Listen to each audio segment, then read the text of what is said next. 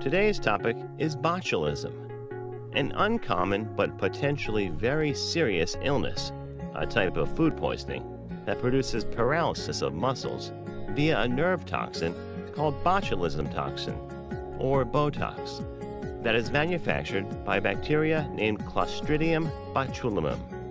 There are various types of botulism, including foodborne botulism, from eating food that contains the botulinum toxin; wound botulism, caused by the toxin produced in a wound infected with the bacteria Clostridium botulinum; infant intestinal botulism.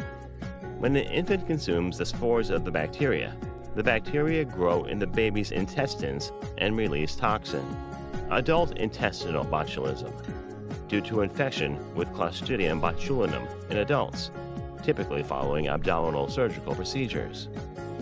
Causes: Clostridium botulinum is found in soil and untreated water throughout the world.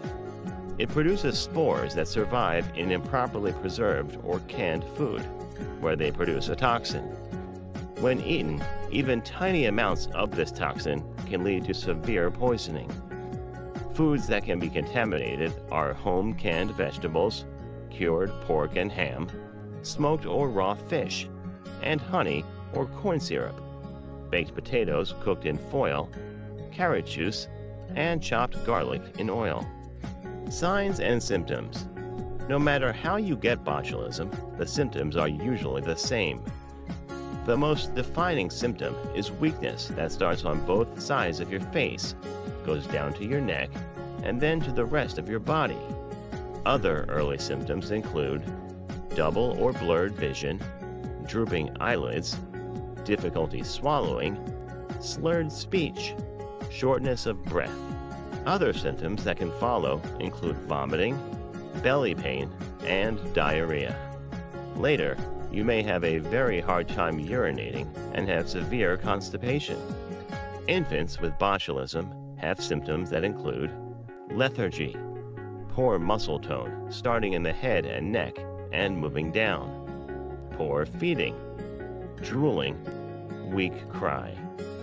Diagnosis. To diagnose botulism, your doctor will check you for signs of muscle weakness or paralysis, such as drooping eyelids and a weak voice.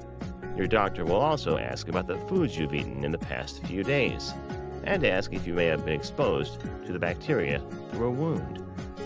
In cases of possible infant botulism, the doctor may ask if the child has eaten honey recently and has had constipation or sluggishness.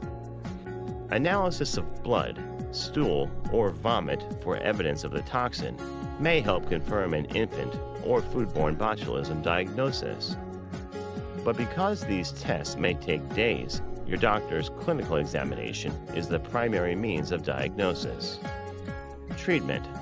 For cases of foodborne botulism, doctors sometimes clear out the digestive system by inducing vomiting and giving medications to induce bowel movements. If you have botulism in a wound, a doctor may need to remove infected tissue surgically. Antitoxin. If you're diagnosed early with foodborne or wound botulism, injected antitoxin reduces the risk of complications. The antitoxin attaches itself to toxin that's still circulating in your bloodstream and keeps it from harming your nerves. Antibiotics. Antibiotics are recommended for the treatment of wound botulism. However, these medications are not advised for other types of botulism because they can hasten the release of the toxins. Breathing assistance. If you're having trouble breathing, you will probably need a mechanical ventilator for up to several weeks as the effects of the toxin gradually lessen. Rehabilitation. As you recover, you may also need therapy to improve your speech, swallowing, and other functions affected by the disease.